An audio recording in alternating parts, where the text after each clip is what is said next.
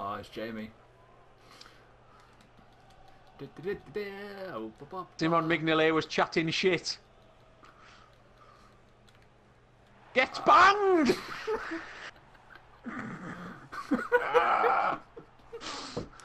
Yeah. Jamie Vardy's having a party. Bring your vodka and your Charlie.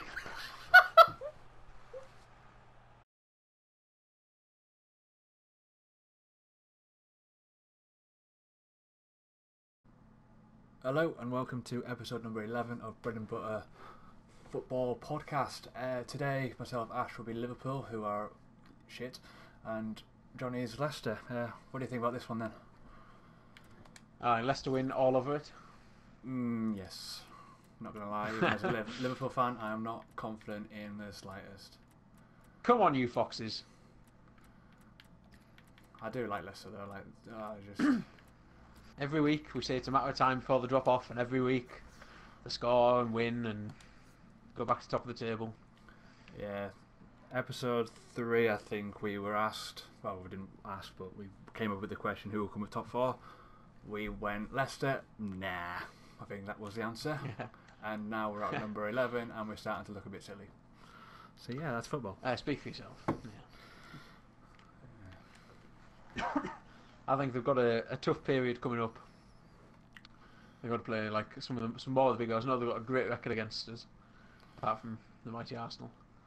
That's true. But yeah, I think it'll be a tough time for them. But I cannot believe they'll sustain this through the season. Which I suppose is the only good news for me as a Gooner.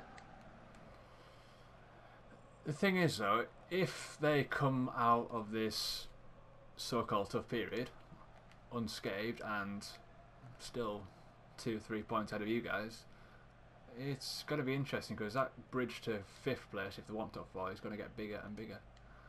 Yeah, I hope they get top 4. It'd be a fucking crying shame if they didn't. After all this, I agree. If they finish 4th and Chelsea still win the Champions League, is that do they not get into Europe still? Or is that still the rule? I think the rule is now Chelsea get Champions League, but I think whoever gets 4th, I think they should. I think they still keep it. They'll just have 5 in next year. Right. I think. Bobby, ooh, nearly. Speaking of the top 4, and Manchester United living dangerously close and looking ugly, what do you think about Louis van Gaal? I think he's looking ugly. I don't. I mean, I don't enjoy watching Man U games, and I haven't forever. But there were always a sort of certain brand of football. I mean, even under David Moyes, it was exciting because they were losing. So, like, to watch Van Gaal and it's but to watch Van Gaal and it's 0-0 and it's fucking utter dog shite entertainment for what you pay at Old Trafford. I agree. It's like putting wet spaghetti up a cat's ass, isn't it? It's fucking awful. It is absolutely grim. If you say so. I mean, I don't know. I've never known like a team to have no shots in a home game.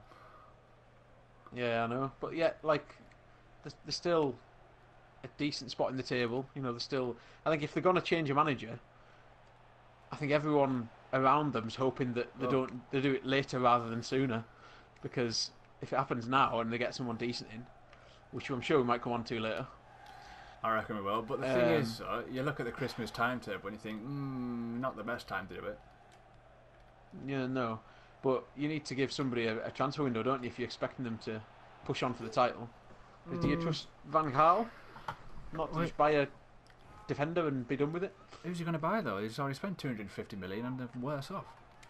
I know, but he needs a striker, surely to Christ. Anyone could say... Someone like Javi Hernandez? Good player. I wonder who he used to play Chicharito, for. scoring for fun. 18 in 19 games, is it? Something ridiculous. I think so, yeah. Oof. Ooh! Jesus. Dodgy Mignolet. He's awful, I'm not going to lie. Absolutely horrendous. I don't know who's worse, him or Bogdan. Or Sacco. I don't even want to... Actually, I'm not even going to talk about my Liverpool defence.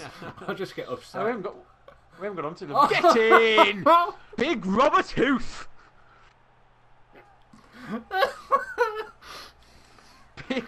Get in! Big Bobby Huth! It's so realistic, this game. Credit to the year.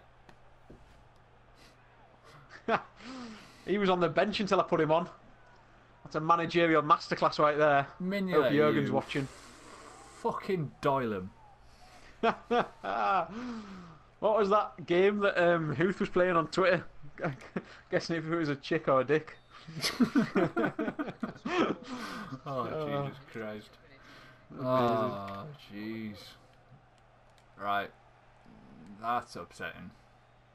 That's what I like on this game. Is that Jamie Vardy's got his blue bloody wrist straps on. That's brilliant, isn't it? Dude, it means he can carry a full case of WKDs. He's only like a rank 70. Is it 72 or 75? I can't remember. I think they might have improved him recently. Fuck off, Mahrez. Well, I'm still calling it one season wonder. Nah, I'm not. I think he's good for getting at least 15 goals a season from now on in the Premier League, the way he plays. You reckon? Yeah. He didn't do too bad at the end of last year. I don't know. He's only 28. We could do with him and Mahrez drying up eventually. Yeah, they've scored, 82% of their actual goals. Mahrez looks like a class act. Anyway. We're deflecting from Liverpool. We are. Because my goal sort of deflecting that. Right. What is going on? I'm going to say the honeymoon period of Jurgen Klopp offering players cups of tea and smiles and colour. Oh, I love that. I love that. Wow. Fuck's sake. I wish he did that in real fucking life. He's Firmino. Who's he like? Never heard of him. Mine was the with his face. Never. Well, no, couldn't have heard of him. You lot hadn't heard of him until you'd fucking signed him.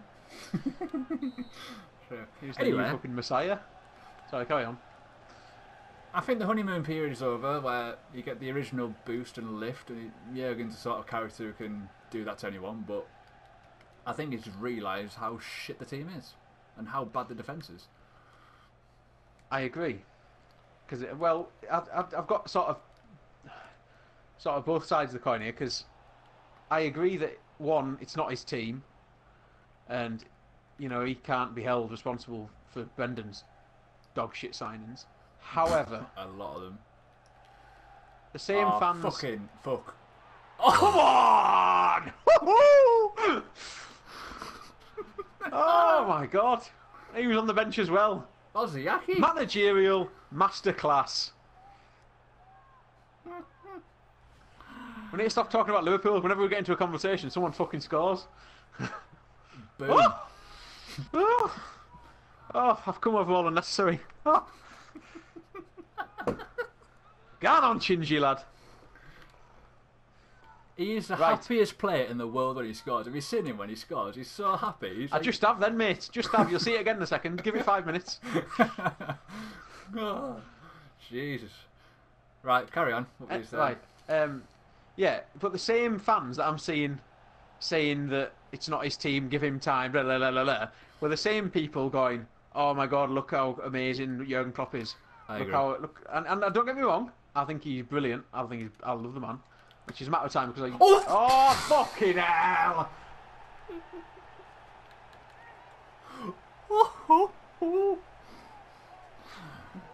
I'll have that. Fucking hell, Tracy Morgan, what's going on? The keeper didn't even see that. Who the fucking hell?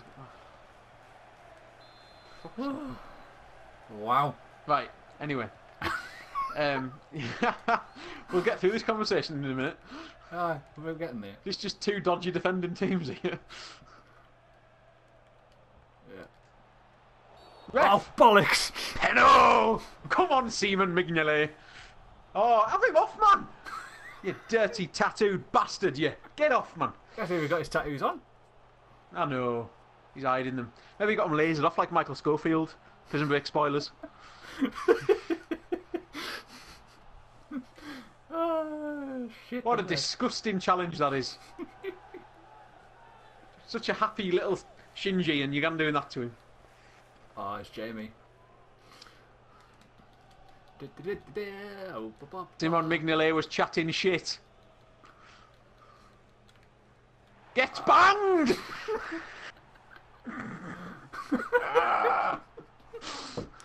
Yeah, Jamie Vardy's having a party. Bring your vodka and your Charlie.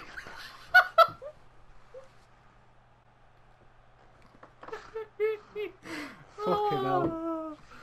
Where were we? Oh, fuck. My defence, yeah. Right, so what the fuck were we saying? Yes, the same Liverpool fans that were saying that Jurgen Klopp was basically sucking him off, and now saying, "Oh, he can't be blamed for it." Well, I'm sorry, but if you can blame him for the wins, you can blame him for the losses. I put a tweet about that because it was annoying me. Oh, did you? So I don't read out Twitter.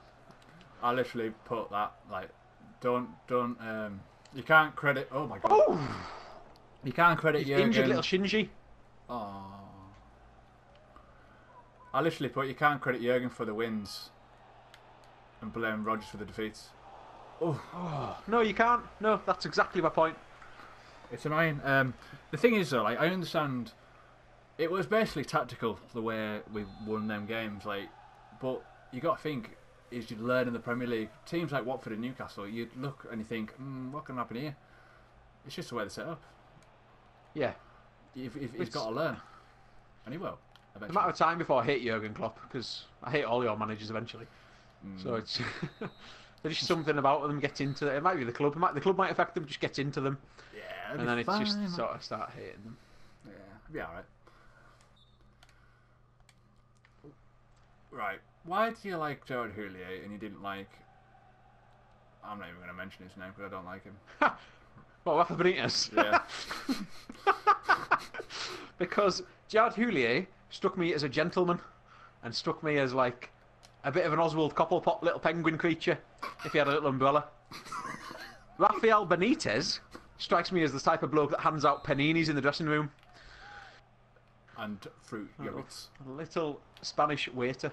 That looks like that toy shop owner from Toy Story 2. Big Gayal or whatever he's called. Oh. That's true. Oh!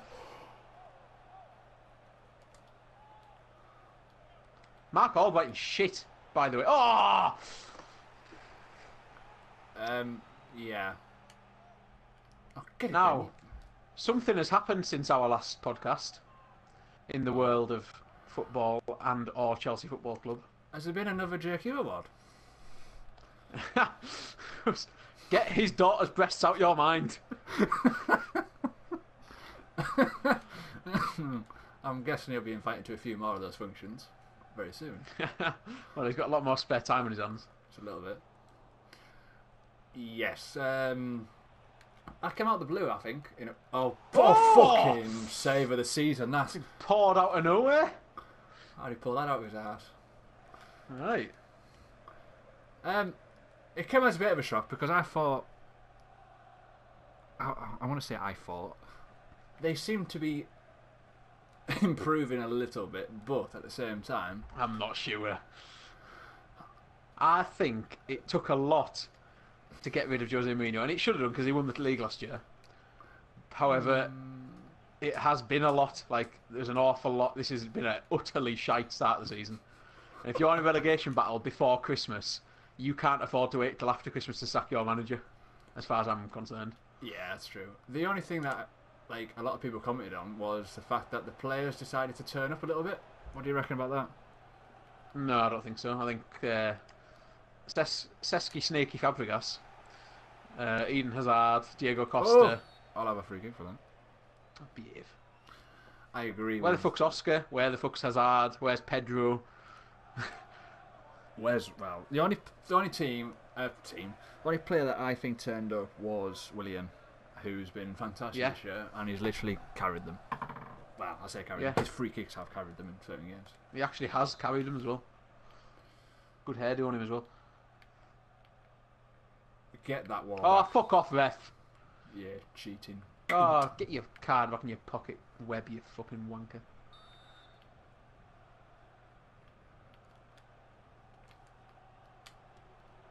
Oof.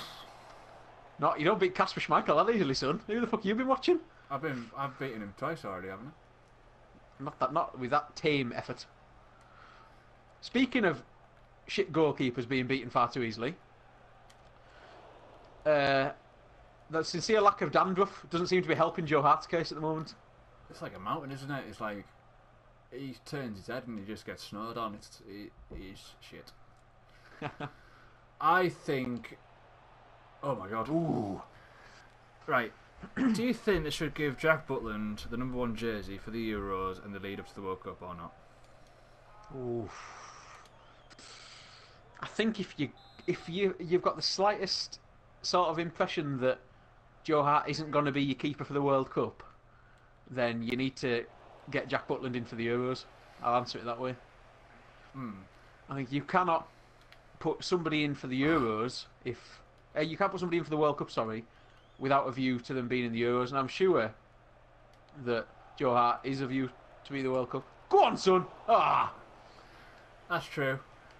But ooh, Butland has the highest save ratio and the second most saves he's dealt with, which is pretty. yeah. I think alright. Jack Butland's brilliant. I prefer Jack Butland to Joe Hart.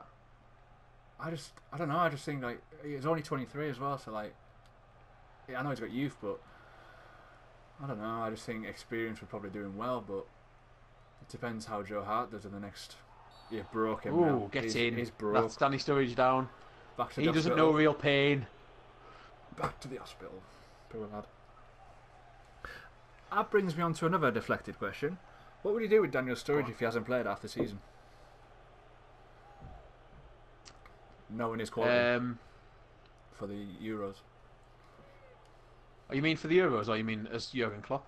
I mean, for like, well, a bit of both really, because you think about it, he can come on and score goals, but he's always going to be injured. Put Danny Welbeck in that situation then. True, that's a good point. What do you do? I'm not saying that Danny Welbeck's got the same sort of finishing ability as Danny Sturridge. Probably got more work rate, mind. Oh yeah, easily. But he's out. He's had another setback now. I think it's March now, which is getting slightly worrying because nobody seems to know what's wrong with him at the moment. It seems it's all gone a bit Thomas Rosicky. Oh, offside. See, I like Welbeck, but as it stands, I think there's a lot better. I think we've got better strikers at the minute to deal with him not being there for the Euros. Yeah, Jamie Vardy's having a party. Exactly, and you've got you could have Sturridge, you could have Rooney, you can even have Troy Deeney if you want to really gamble. That's all I'm going to say. That is a bit of a gamble, that. But get in, Gokhan in there, goal scorer. It's nearly out of the fucking stadium. Tell you what, not wrong with this performance here. This is why Leicester City are title contenders and Liverpool are not. Yeah, my defence. You can soundbite that when you're lifting the league, when you're lifting the trophy at the end of the season. So we completely glossed over a question before. Go on. If LVG does get the sack, oh shit! Yeah, fucking. Is the logical choice Jose Mourinho? No. Is Bobby Charlton going to say no again? Do you reckon? I don't think He didn't want him last time, did he? After he poked Tito Villanova in the face and he got ill. I don't think they've got the balls to get him. I don't know. I don't think they should get him because he's a reprehensible little arsehole. And as much as I hate, well, Man United, hate's a strong word. As much as they're not a threat anymore. As much as I don't like Man United, I think they're better than Mourinho. I think they need a bit of class in there. But who is there? Oh, Claudio Ranieri. No, I don't know. Honestly, I don't know. Brendan Rodgers. B-Rod. Get his teeth a new job, man. Needs a new veneers in a couple of years. Crack on. Get him on radio. Did you ever used to watch as a kid that Are Real Monsters? I I might have done. I don't know. I'm sure there's a character in that looks like Brendan Rodgers with his teeth. I'll have to tweet it. I'll have to try and find. If I'm wrong, I won't tweet it. But if I'm right, I'll tweet it because I'm sure there was some like odd large nose, white teeth, like goat teeth in baby mouth sort of creature gone on there.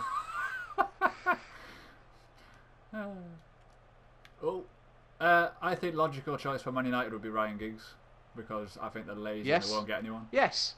Yeah, give it to Ryan Giggs, but that's a big choice. Oh, fuck. Boom! But it's a big... it's a pointless goal, isn't it? It's a big job to get as your first sort of job, but it's obviously that's what he's been groomed for. Or is Gary Neville going to Valencia with a view to getting that in a year or two? Ooh, oh, eh? Oh, eh? I don't know. I think Valencia is a good pull for Neville, but I don't think he'll go back to United just yet. Fuck. No. Get in! This is our last podcast before Christmas, isn't it? It is, so from us too, have a good Christmas and don't drink too much and all that jazz. Yeah, do whatever you like, really. Don't listen to us. Yeah, we'll be doing it. I'm a stand-up member of society, but Ash has made very poor life choices. So we'll see you next time. Oh, cunt. Bobby Firmino. Boom! Yeah, we'll be back over the course of New Year with some more games because there's quite a lot. We could probably do 2 at some point if we can, but obviously time constraints. So yeah, have a good Christmas all, and don't forget to subscribe and all that lark. Follow our Twitter. I don't know what it is, but it's somewhere. It'll be on under YouTube somewhere. It's big Google and green. Yeah, it's there somewhere. Yeah.